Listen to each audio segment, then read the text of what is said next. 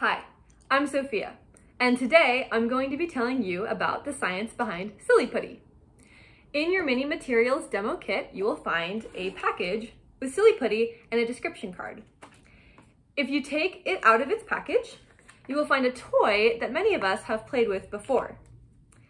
And with Silly Putty, we can stretch it, we can rip it, we can bounce it like a bouncy ball, and if we roll it into a ball, we can let it sit over time and let it flow into a flat patty.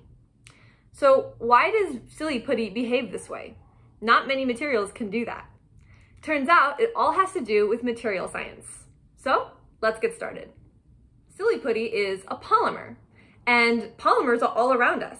If we zoomed in super close to this and looked at the microstructure, we would see a lot of chains all mumble jumbled together, kind of like a bundle of yarn.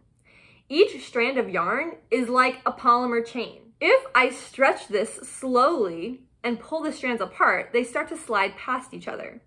But if I pull hard, they all rip apart. So let's try that on the large scale with our Silly Putty.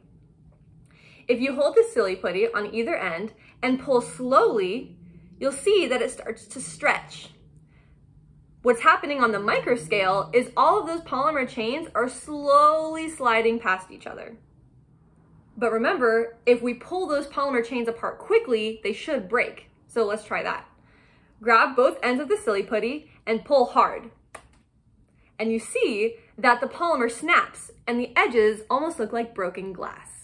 This also happens because Silly Putty is a polymer that is viscoelastic. Visco sounds like the word viscous, kind of like honey.